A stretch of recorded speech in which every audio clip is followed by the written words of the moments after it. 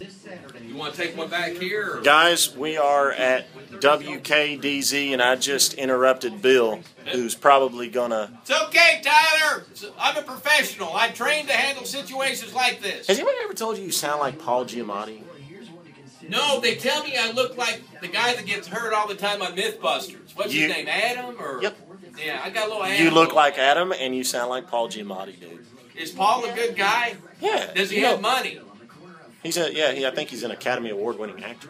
Great. I will claim him as a distant relative. As a brother. As a brother, right? One that he doesn't know about. There's Carrie.